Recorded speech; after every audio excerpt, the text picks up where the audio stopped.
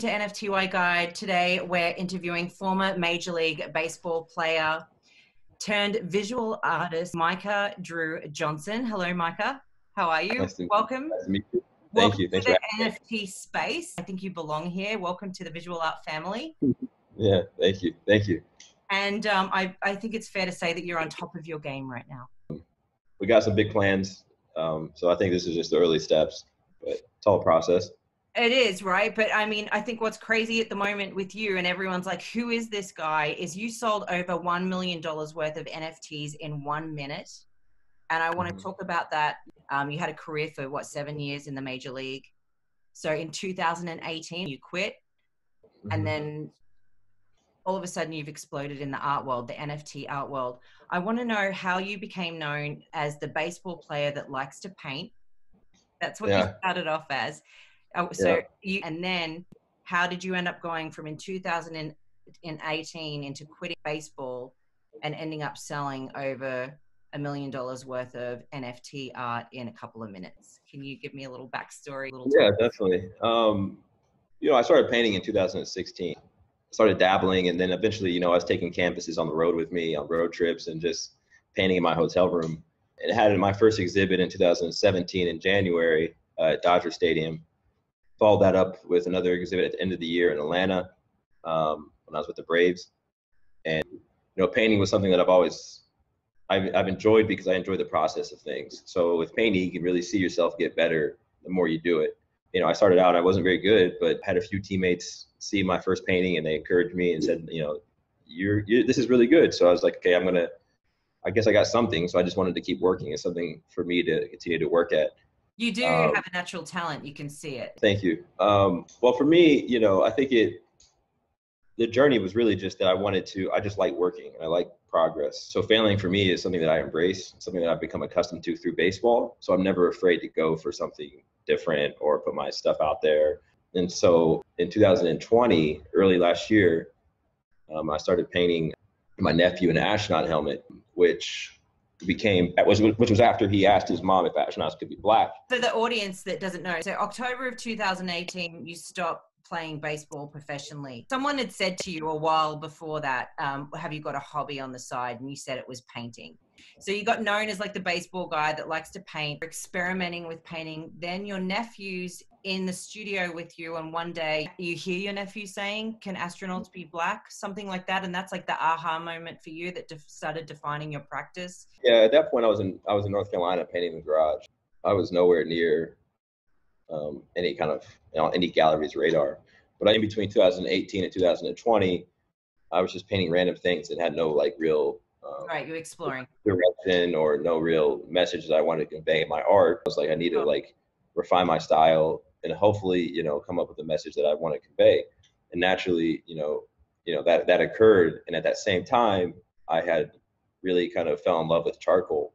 And I felt like this was kind of like my thing. It just all hit at that right time. Fast forward to about June last year, I reached out to Art Angels Gallery and I said, hey, this is what I've been doing. Are you interested? And they loved it. And been working ever since. Had 2 exhibits with them. Why Art Angels? You just Googled them, like their work or like their taste? They saw some of my work back in 2017 in Atlanta and they were interested in it. But at that time, like I said, I didn't have anything. To be a very successful artist, I think you have to have a cohesive style that people recognize. So I wasn't ready at that point. Because you've developed your style now. So your style is strong black charcoal paintings, portraits of young children with splashes of vibrant color. And so you developed your style around your nephew who posed the question to his mom, can a black person be an astronaut? And from then on, your work has taken kind of on a theme of, yes, a black person can be anything they want to be. And you explore kind of, and I wrote this down, empowerment, dreams without restriction, dismantling racism. That's all what your work embodies. But your nephew kind of almost gave you the aha moment of where you wanted the direction of your artwork to go. Yeah, and it's very interesting because I feel like I've got to chase my dreams and I've achieved my dreams, and I never once ever felt like there were limits to my dreams. I've always wanted to play baseball and I did it. I wanted to separate myself from my baseball career as an artist. I've done that. And now with Aku, you know, when I created Aku, I wanted Aku to eventually have a book or like a TV and film deal. We did that. So I've never felt there were limits to my dreams. So trying to convey that now on a more broader scale and kind of like it's become very personal. How did you end up knowing about Nifty Gateway way back when? Because you were one of the first visual artists, fifth visual artist they dropped, right? Is that true? Yeah, I mean, I got into crypto late 2019 just as a way to kind of, I thought it was another vehicle or a way to generate revenue. At that point, I wasn't selling in galleries and I was hanging my art and like trying to get my art exposure. So I discovered crypto art and On your own, you know, or do you just have like super cool, like techie friends? everything's readily available on Google. You just have to go Yeah. search it. So I was just searching around and discovered it and, you know, released, I think my first work in early 2020 or something. NFTs? Yeah, NFT on Yeah. Super Rare. And then I realized, like at that point, you know, I released a couple more like paintings, like animated paintings. And at that point, I realized that, you know, I really wanted my paintings to be my paintings, and I think they're meant to be seen in person on a wall because of like the, you know, a lot of my work has like fingerprints on it and charcoal lines. So I was like, you know, I needed to figure out another way to utilize the power of NFTs and the utility of the tokens without having to, you know, bring my paintings into this world. And that's kind of how I did Sovereignty, and that's my favorite work that I've ever done. When did Sovereignty happen? Like That was in November. That was in November, and it's a programmable artwork. There's a door in the middle, there's an astronaut on one side and two boys on the other. And each year on the birthday, for the next 11 years, the door opens up slightly more until they're face to face with the astronaut. And each year on their birthday, you can donate Bitcoin to them. And when they turn 18, the keys to that wallet will be turned over to them. That's why it's called Sovereignty, because I believe that, you know, crypto and Bitcoin in particular provides that, you know, self-ownership over your own assets. which was brilliant of you to think that. And I love the term digitally native kids. That's you've been able to expose yourself to a broad audience, Well, to yeah, put your message that anything is possible out. And yeah. I think it's the way I look at it is like crypto native IP is what Aku is. I started to see the power of the community in the NFT world and the way that you can release an idea or a character in this case and build an organic community who are mutually incentivized to build the community even more, you know? right. So that's why I released Aku crypto natively, is because I knew the power of the community in the crypto world, and that if I could reach them and grow an organic community there, then I could potentially go leverage that into the real world with like TV and film or other things that I was interested in to further expand the Aku world. NFTs that you dropped that sold within minutes for $1 million plus, that was of Aku. Yeah, so Aku is 10 chapters. We're going to release crypto natively over the course of the year. And then so far. I've done 2 so far. And at the time, as we build these chapters out and as we build out Aku world across, you know, non-crypto and crypto universes, the direction of the company is always going to be facing crypto, where we want to build the infrastructure that allows us to funnel Aku and other additional small IP like Aku through funnels crypto natively to prove a potential market fit for the characters or the stories, and then also be able to create infrastructure that allows us to reward the community that was there from the beginning, that propelled the character to be something beyond just crypto. So for example, there was 1,400 Aku chapter 1 sold, okay? So that's a community right there that is a very strong community. So then when you say there's 1,400 Aku, is that 1,400 like a limited edition of 1,400 sold? Like, yeah, so we had, yeah, so 1,400 people bought chapter 1. So there's only 1,400 available in chapter 1. Now with that, with chapter 1, did a sculpture come with that? Because I know you've got a 16-inch high resin sculpture of Aku, correct?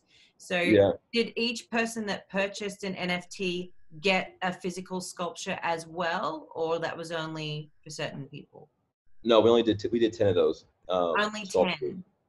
Yep, Right. and those are getting shipped out today, actually. So yeah, only 10 got those sculptures, and the sculptures are very. It's a cool way for people to collect, but also we're keeping those very, very, very scarce. What crypto allows you to do is create, like release the creation, monetize it, and then co-create all in like simultaneously. So what we did was we created Aku, take that time to create Aku, release Aku, monetize Aku, and then now we let the community kind of co-create and build Aku how they see fit. It's a very powerful dynamic. So I think just in terms of for investors, they're probably excited to learn about how they can jump in on chapter number 3. What does that mean for them? Do they get something tangible? Will there be a couple of tangible Aku sculptures that they might be able to bid on? The way the dynamic is working is if you have chapter 1, 2, and 3, then chapter 4 is free for you. So chapter 4 is only going to be for collectors, and we get 2 of them. They get 2 of them because one to hold to reach all 10 chapters, because there's rewards for people to own all 10 chapters. The other one, they can sell it and on the secondary market, which I think is important too, or hold it. And so right now we're building in like this collector-based scarcity model where the collectors and the early adopters of Aku, who launched Aku into what he is today, control the scarcity of these NFTs. Right, exciting. So is there a website that they can go on to learn about all of this? Yeah, you go to aku-dreams.com or follow Aku Dreams on Twitter and Instagram and Snapchat. Snapchat Lens it just went live today, where you can put on the Aku helmet and step into Aku world. Whoa, that's so cool. So download Snapchat and check out Aku. Wow. Aku's a public figure on Snapchat now. That is his lens has gone viral. When did it go up today? A couple hours ago, and it's gone nuts. So Aku's going. Oh, that's awesome. So pretty much with any person that invests in any of your artwork, there's a portion of what you sell that will be funneled into some form of charity, whether it's educational for children or. Yeah, so that's what's interesting here is like that's actually not the case all the time where it goes to some charity. But what I've seen recently with Aku is a lot of schools or teachers are organically integrating Aku into the classrooms. Yes. So we're creating, one of the verticals of the Aku company would be to create this educational arm that can, create like programs and different things that can benefit kids and like help them in STEM programs and like introduce them to, maybe influential people or inspiring people or different things like that from an educational vertical. Do you have a book deal yet? No, not yet. Step by step. Yeah. But that's next, right? A kids book. I would love that. I would love that. That would be awesome. When did chapter 1 come out? When did chapter 2 come out? And when is chapter 3 coming out? Chapter 1 came out on February 21st. Chapter 2 came out last Sunday. Chapter 3, the plan is to do a release a month and release chapter 10 in December around Art Basel. So great. Are you involved in Art Basel? Yeah, we will be. In what capacity? A big one. Oh, it's like hold tight, wait to find out. It'll be fun. I'm excited. Okay, and I love Art Angels. Art Angels represent you. They're in Miami and LA. They have just those girls. It's owned by 2 women. They have the best taste in contemporary art. I love their taste. And there's a vault that they have. The Aku is in a vault. The very first Aku that was ever made is in a vault.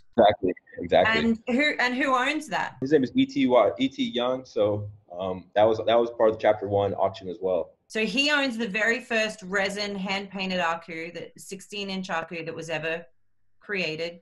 It's in the vault in Miami. He can take his friends down to the gallery and say, "I'll take you down to my vault and come and have a look at." Exactly right. He's the only one that can access. That's cool. That's cool. So is he planning? What's his plans? Do you know? Have you met him? Is he planning on holding on to amazing piece? Yeah. Amazing collector, amazing person to have a part of the community. Just like supporting the artists. No plans to sell it anytime soon. He's Right. smart. Yeah, sure. It's fantastic. I love this vault idea. So is there vault in Los Angeles as well as in Miami, or No, Miami only. it's only Miami at the moment? Okay. Okay. I wanted to ask you, so just a lot of people are learning about you for the first time in the NFT space right now. NFTs are still like, people are still in the art world, including visual artists, are like, how do we be a part of this? Collectors are like, how do we invest in this? Do we want to invest in this? I mean, for collectors, for example, um, a lot of people like tangible work. How can someone invest in your NFTs and then show it off? Like, they're going to want to show it off. How can they do that? Are you envisaging, digital frames where people can show their Yeah, work? I mean, How do you envisage? frames are cool. Frames are cool. They'll be a thing. But at the end of the day, I mean, if you have a picture of, let's say your kids on your phone, you just show them your phone, right? Right. A lot of these works are about, I'll speak about Aku in particular, like the NFTs actually not necessarily about like, how can I display this? This is like akin to a painting. This is more akin to like being a part of something that is special and unique, right? Because think about this, if in 2 or 3 years now you get the Aku movie, and in another 30 years Aku is like this character they talk about, like Mickey Mouse, for example, and you own the first 10 chapters of the story, then that's your ticket to show it off. Is the NFT, which is stored on the blockchain. And what I tell collectors all the time about Aku is like, you're going to be a part of history. It's valuable. 5, 10. Yeah. Cool. That's very valuable. So that's another reason why I released Aku crypto natively, because I believed in my vision. I believe in my work ethic to build this thing into something special. And so it allows people to be a part of history. Yes, that's true. Let's go away from NFTs right now and talk about your tangible physical work. So it's bold. It's you work with charcoal a lot, splashes of color. You just had an exhibition called the Black Sheep exhibition last month, which your first solo exhibition was a complete sellout. This one is nearly a complete sellout. It's been a major success. And the next show you're going to have is Art Basel. We'll do something a little different in Art Basel, but yeah, I mean, I've been so busy with Aku that I can't wait to go back into the studio and paint. Like right now I'm in the office, but like, I have a feeling you're going to have to do a Damien Hirst and like start hiring people to paint. No chance. Because like you're going to be way busy with Aku. He's just going to go off on this whole, it's like a fractal. It's just, there's so many avenues that paintings more scarce. Yeah, it makes the paintings more. I said it makes the paintings more scarce. So the less paintings coming out, I guess, is better for early collectors, I guess. Sure. Tell us a little bit about Anonymous. I'm curious to know about the deal there. And they're wanting to try and turn Aku into a TV series and a movie. Have you got script writers on board right now brainstorming with you? Are you dictating the story, or are they working with you on the story? How does it, because this is your baby, right? How involved are you with the story of your baby? Yeah, I'm involved. I mean, it's great because they understand that too, and this is something special, and it's also unique. It's NFTs, and these NFTs are still coming out. It's going to be interesting here as we really start to ratchet things up, how these two worlds can kind of like coincide, which goes back to like how I'm really like the whole vision or plan all along was merging the two worlds, like, non-crypto and crypto. So, yeah, like we're working on, identifying a few writers we like and things like that. And it's going to be interesting to see at what stage it starts integrating into the chapters more and things like that. It's fun. It's a blast. So are you a crypto investor yourself? Yeah. Of course. Have you invested in any artists yourself? Or, I mean, you don't have to tell me that. Are there any artists that you have an eye on that you particularly like, that you want to give props to? I love Lethabo. Lethabo is one of my favorite artists. Mad Dog Jones, Blau, Ferocious, 100%. There's so many innovative things happening around crypto and NFTs. So like saying you have a favorite artist is kind of like, it's difficult because there's some that are doing it in an innovative way in the sense of how they're using the token. There's some that are producing incredible art, right? Digitally native art. Like, so there's like a couple of different verticals you can look at when you're exploring on what you like and who's doing what. Like for example, with Aku, like, that's like that's being innovative with a token. You know what I mean? That's different than, let's say, It's more than Focus. the art. It's the idea Well, it's just, behind it. yeah, Focus releasing an amazing artwork, right? Like, so from a collector's standpoint, it's just whatever your appetite is or what you're looking for. There's people all over the place that you can dive into and support. That's exactly right. Well, I don't really think I've got that much more to ask you about. I just wanted to ask you about your NFTs, ask you about your original artwork. I do want to tell you, don't stop throwing away your artwork that you don't like. It's all gone. Stop. Because you should do like just a time capsule, right? Of like all of the work that you want to throw away, that you would throw away, just put in a time capsule. And then one day when you're like 80, let them auction that off, and that's left for your daughter or I whatever. won't let them auction that off. No chance. Set it It alive. belongs where it belongs. That's the dumpster. Right. Thank you for coming on. We're looking forward to chapter 3, which will be dropping next month. Until then, we can go to Art Angels and see your work and learn more about your charitable contributions as well on Art Angels. Yep. Check it all out on Art Angels, Aku Dreams on social media, and just follow along in the journey. All right. Yeah. Thank you. Awesome. Thank you for listening.